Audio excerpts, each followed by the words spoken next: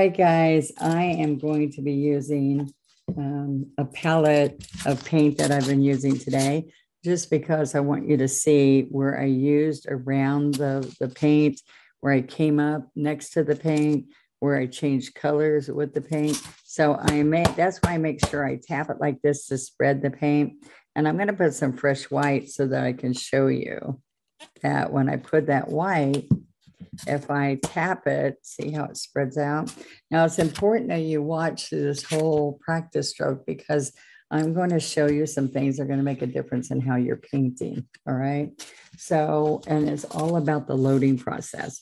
Now I'm going to take a dampened brush, lay it on the paper towel, and I'm going to pick up blue, cobalt blue on one side. Now, if you had the white next to you and you could reach it, you could just go back and forth. Let me show you this. We're going back and forth. We're not dipping like I used to do and then working it in. We are dipping one maybe and then side loading the second. Or if you're able in your double loader or in your plate, being able to put them next to each other so you can pull the paint. The double loader, let me show you, really makes your life easier. If you're new learning to paint, sorry, and using this is going to put the paints next to each other. So it makes it easier for you to pick up and blend. And I've shown you that lots of times. So I just want to work on this and show you this part. So I am then keeping the white on the outside edge, and I'm getting the white all the way. Here's white, medium blue, light blue, medium blue, and cobalt. Okay. And we're putting wet on wet going next to each other. Okay. But normally what you're going to do is pick up paint each stroke, and we're on art paper right now. And this is 184 pound paper, so it doesn't wrinkle. And if you're painting a project on this, it's kind of fun. See how I'm picking up each time. Now, I don't need to dip blue again because I have quite a bit of blue. And because I'm doing single strokes, I also don't need medium right now. So this whole teaching process here is to give you a better idea what side stroking is. So as you side stroke wet on wet, we're going to come up here and do a second stroke, maybe even a third stroke before you go get more paint. But normally, just let you know, we pick up paint every stroke.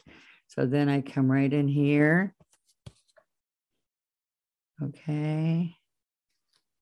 Come right here, pick up more white. And now I'm concentrating on the white. See, wet on wet. You don't have to let it dry. It makes people nervous. But because our paint, this is Folk Art multi-surface paint, and because it's nice and thick, you don't get muddy. All right. If you add water, you get muddy. We're not adding water. We wet our brush, dry it on a paper towel, and then we start loading. And if we use medium, we're picking up slight medium as we're loading. And I'll show you that in a minute. All right. So now another thing, I can go right from that to our greenery. All right. So I can put cobalt right next to the sap. And then the citrus, I can add a little bit of white into the citrus, cobalt into the sap. Since we had a blue rose, this makes it kind of nice. I don't want it to be a glare here, so I'm going to show you here. And I don't like you to paint up in the air. I'm just trying to get this here for you. So see the blue tones?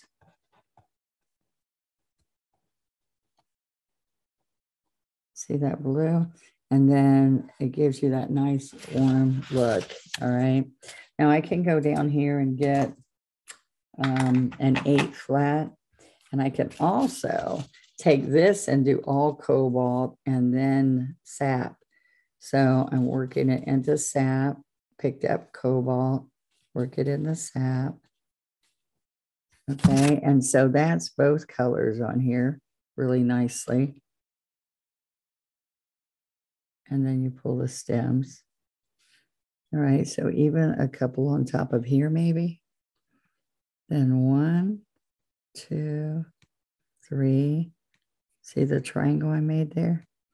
And 4. So see, that's got all the blue tones with the leaf being blue, makes a beautiful combination.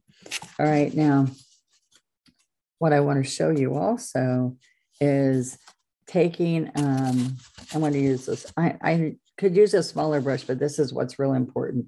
When you are loading 12 or smaller, the brush is size 12 or smaller, you can do both sides of the brush, one, the darker color or the white color if you're just making a little bit of gray tone on the edge. So I'm picking up all cobalt. This is an 8 flat, and I'm going to come right here and side stroke the second color. All right. So you can go back and forth the first time. And then from then on, you're going to come here and side stroke. So what I want to show you is that I'm going to come right here, try not to be in the shadow, and get to a point and then come back. All right. So point and then lay the white on the outside. Now I'm going to come back here and side stroke again. All we need is white. We've got plenty of blue. Point, come back. Now watch this. I push hard, lots of pressure. I mean, lift. Okay, I need more white. Pressure, lift to the white. Pressure, lift. Pressure, lift. And then I'm going to come back. Okay, so that is when I'm trying to get this one little flower and I want to shade it, but double loading 2 like this is very difficult. So I want you to see if I got to where I'm like, I don't want to teach small at all. But then I came up with, let's load it all with one color and then let's side stroke the second color, which I should be over here because that's the new clean spot I made. All right, so then I can go as small as this. Oop, I'm shaking. I'm in the heat here. Let's see. All right, up under these lights get really hard. Okay, so a 2 flat will make like it's so small that you could do jewelry, but it also is easier, I mean, harder to load unless you do this side loading technique where it's all one color.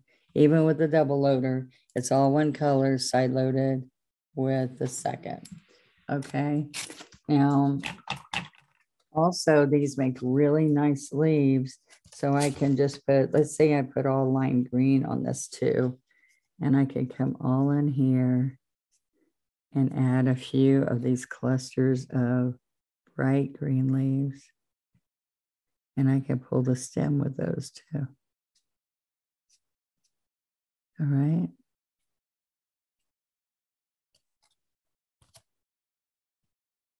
Now keep on, I got more to teach you, so don't go away. I'd like you practicing and watching it over and over until you feel comfortable doing the strokes. Okay. Now I can also come right in here with this 2 flat and get a longer stroke. See that? Push and lift. So I've got citrus. I side load the sap green. This is not citrus. This is lime green. Okay. Lime green, side load the sap. Okay. And then just sap green, just dark green looks good in here sometime too. See that? Pressure, lift to the point.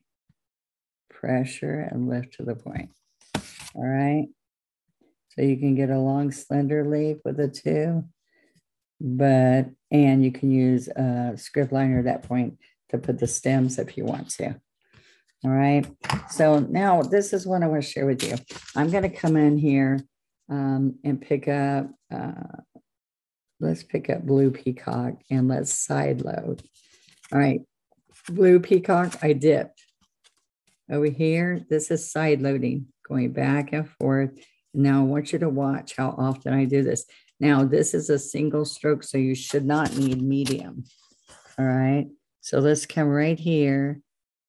And we want that light shade on the outside. And we want to come right here all the way to there.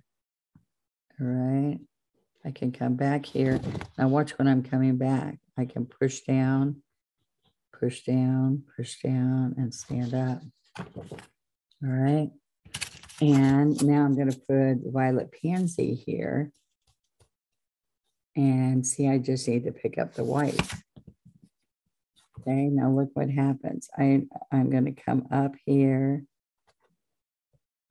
Okay, now I've got you shouldn't have a ridge there. So I'm going to go back and forth and get a nice blended, pick up violet pansy, nice blended outside color. Okay, let's do it again. Let's go right here, all the way up. And as I'm coming up on this side, oh, I did that wrong. Let me start here. I'm going to come down. I'm going to lay it down, and roll. All right. So let's pick up more white. Here again, I'm side loading. I can put some more purple violet pansy and side load. Okay, let's see if we can do this, because see how I did. I lifted it up, so that's not quite as wide. All right, so look here. Up. Now I'm going to slide down, put pressure, and stand up. Let's see all those pretty colors. Now I can come back to the blue peacock, and I can come right in here. Am I on? Back and forth, because see, I want that nice smooth load. See, that was leaving ridges, so I had to come back, push down, and roll. Okay. Just remember, I'm coming right here. I'm going to pick up blue peacock, come right here. I'm going to come right in this area.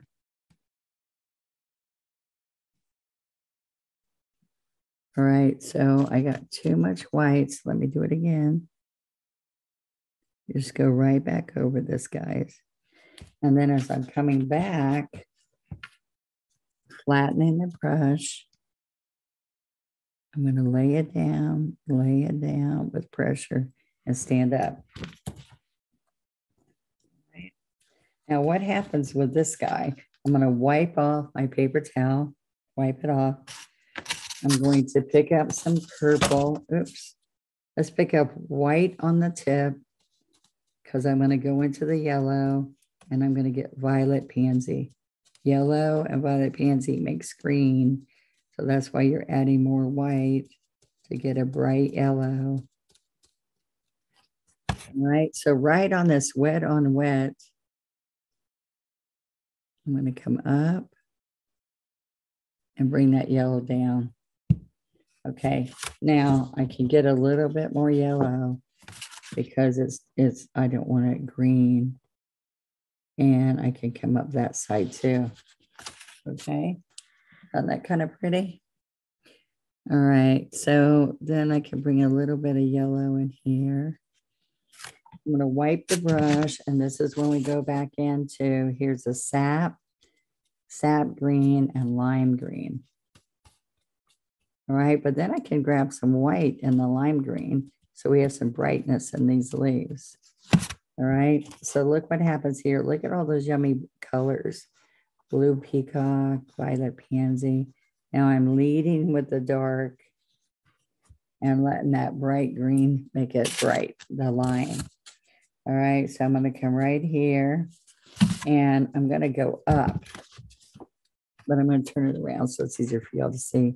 Chisel, flat, chisel, flat, chisel, flat. All right, so it's twisting in the wind. Do you see that?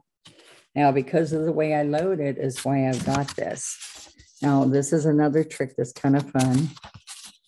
I'm going to go back and forth. I've got this sap green. Well, let's put a little bit of white in here. All right, so I'm going to come up here. I don't want to be, I'm going to slide up, put pressure, slide, put pressure to here. And then what I want you to see is that whatever is at the top, so it's the light green, I'm going to follow, come behind, and then flip over. And that gives you the light green that's underneath. Okay.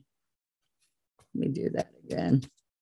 I want to show you that I came up, chisel, pressure. I'm not on. Let me come up, sorry. Chisel, pressure, up, over. Now, I do need a little bit of medium because this is getting pasty. All right, so I'm going to come back up again and then it goes smooth. See that? Really nice and smooth. All right, so let's come across the top like I told you. And then we're going to drop it. And see how that dark's underneath? You can't see my dark underneath. Probably because I needed to have some medium in there. So I can go in there and fix it. But I like doing it better when it's really nice and smooth. You don't have to try to fix it later. Okay. All right.